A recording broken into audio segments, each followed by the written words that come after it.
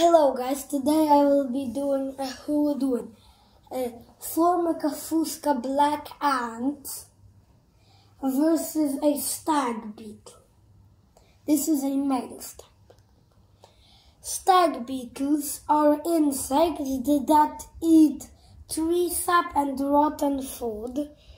The males have larger and extra mandibles here, but the females have stronger mandibles, but they don't have the second pair.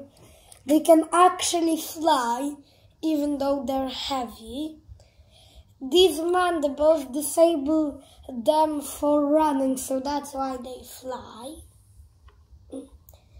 This is a Formica fusca black ant worker.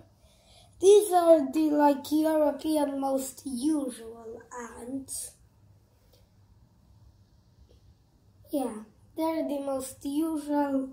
Most people probably saw them, and they are probably listed as pests because they eat the honeydew extracted from aphids and protect aphids, and the aphids eat crops, so they're listed as pests.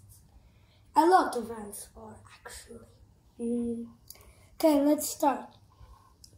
Stag beetle was going on the ground, and a worker ant sensed it, released a pheromone and attacked. The male stag beetle easily dispatched one.